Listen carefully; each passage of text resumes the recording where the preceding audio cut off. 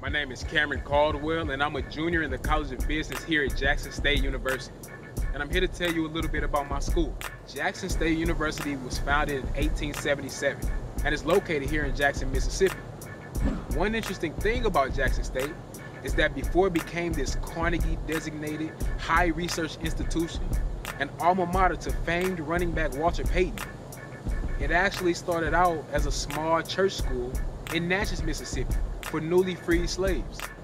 Co-creator and executive producer Felicia Henderson is taking you behind the scenes with the Quad's office hours. Next.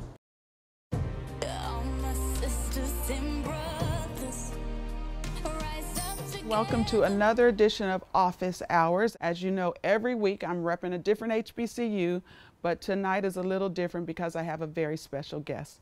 And her name is Gwen Carr, or Mrs. Carr as I call her. And she is Eric Garner's mother, and she's going to sit down and talk to me about Eric's life and his death. Thank you for joining me.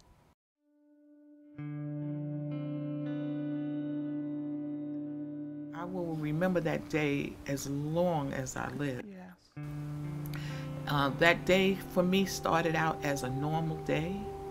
I woke up, I got up, I did a few chores. I decided to call Eric because I hadn't heard from him in a few days. I called him, he answered, and I began to question him why I hadn't heard from him in the last few days. He reminded me, he says, "Remember, Ma, I told you I was going to Baltimore." So I says, "Oh," I said, "Eric, you know, I completely forgot that you were going to Baltimore." So anyway, I reminded him, I said, "Well, don't forget that Saturday is our family reunion at the park." So he says, "Oh, I didn't forget, Ma."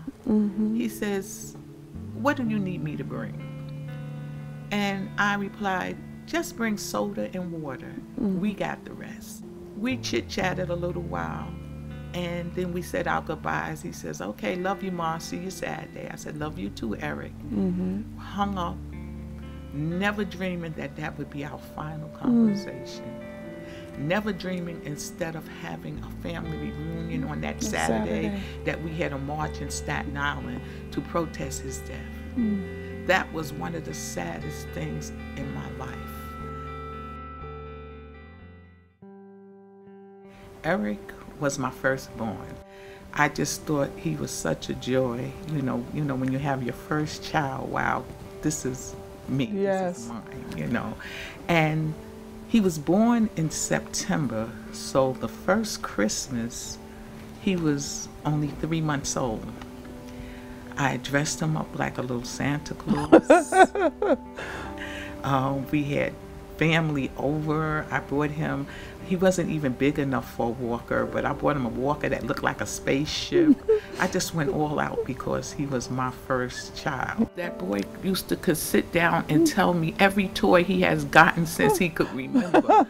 Him and his brother say, "Yeah, when we was 7 and 8, we got this and that. When we was 8 and 9, we got..." I don't even remember all of that. Really? And I know I used to just love to take pictures on Christmas morning to see their eyes. One Christmas, I think they was 7 and 8. The boys had asked me for big wheels. I says, okay. So I went up on Bushwick, that's in Brooklyn. I wanted to get one of the top of the line big wheels. Oh my gosh. Was, called the Flint cycle. It was just a big wheel, but it was made like the Flintstone motor. Yes. It had like the rock wheel, you know, the yes. rock wheel. You don't even understand how well I remember this. So anyway, I got those for them. I says, I want to see their faces on Christmas. Yes. So when they got up, they ran in there, they looked at them, they jumped on them, and they saying all they little sayings, "Oh baby, oh wow, look what we got." Right. So Eric looked at his younger brother and says, "Now I know we're rich." And we live in public housing now. And his younger brother looked back at him and says, "I knew it all the time, stupid." And I thought that was, I just laughed at it. Yes. From the beginning of thinking about what this episode would be, and then having, what's really important to us is to do more than entertain. And so when we decided to do this episode, I thought about your story. And I hate even saying the word story because it's not a story. It's a reality. It's a reality. Yes. It's hard to ask you questions because I want you to tell me what I should know. What should we know as an audience? That day when I got the call, I worked for New York City Transit Authority. Yes. I operate the train from Coney Island to Astoria. So I got on the train, I got to Astoria. I have like a 30 or 35-minute break when I get there. Yes. Well, that day when I turned my phone on, to my surprise, my phone is blowing up. So I answered one call. The first person told me, well, you know, I just heard that something happened with Eric. I don't know, but it was some kind of interaction with the police. When I hung up the phone, another person called me, but they had basically the same information the first person had. You know, but they were just calling me like to inform me. Yes. And I says, well, wow, I got to get to Staten Island and see what's going on. So I called my husband. He was in Brooklyn at the hospital with my brother at the time. I had asked him to take him to the clinic that day. And I told him, please get to Staten Island to find out what happened to Eric. Then I thought real quick, I said, no, come to my job, pick me up Yes. to bring me home. Call Larry, which is my brother-in-law. Tell him to go and find out what happened to Eric until we get there. So I went in the office and I told him I have to go home. Something happened to my son. I don't know what it is, but I got to go and find out. Yes. My husband was there. So I get downstairs, he's telling me, get in your seatbelt and whatnot. I said, well, did you hear anything? And I'm asking, what did Larry say? Blah, you know, I'm just... You're not getting any I'm answers. not getting any answers. So anyway, as we're driving down the street, and so he sees I'm in an uproar, I'm in a rage, and so he just breaks down and cries. So then when he does that, I know something is wrong. I said, well, what happened to Eric? And he just told me, well, Eric is no longer with us. I think I just lost it at that point. I don't remember too much about right then, but I remember trying to kick the windshield out. I remember trying to get out the door. He made sure I was in my seatbelt before he told me, and he put the child lock on so that I couldn't get out the side door. Because at that moment, it felt like if I got out that car, I could run to Staten Island faster than I could get there in that car. When I got there, I just was a mess. They would not let me go to the hospital. I didn't know any real details. All I knew is that my son was dead, and that's all that mattered to me.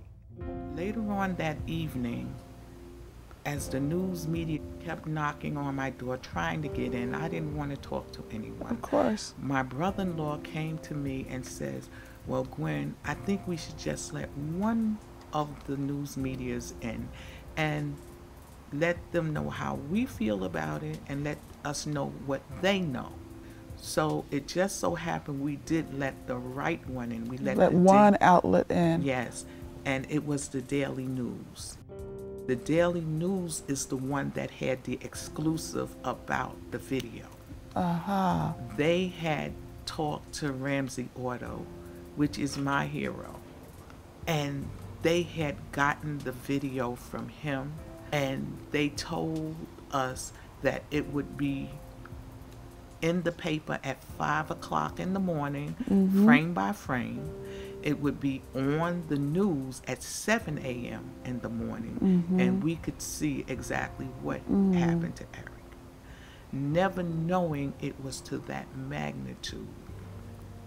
And then when it came on TV, which I have never to yet seen the full video. Really? Never. And I seen that, and I was just screaming at the TV, and I was saying, please, y'all stop, let him go, leave him alone. Yes. It was horrible. This is really how you're getting the information of the details, because the day before you didn't have any details. I didn't have any details, and the police were lying.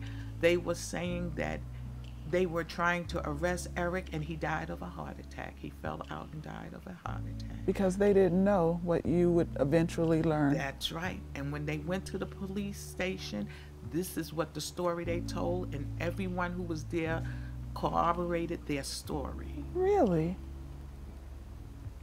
I heard that directly from a police officer myself. I've always been a private person. Yes. Until this had happened to my son.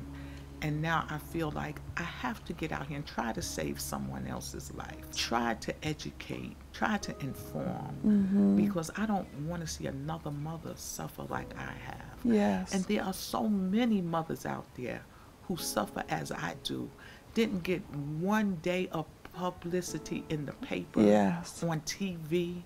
And if you listen to the stories, one story is worse than the other. And they are really hurting. So we joined together.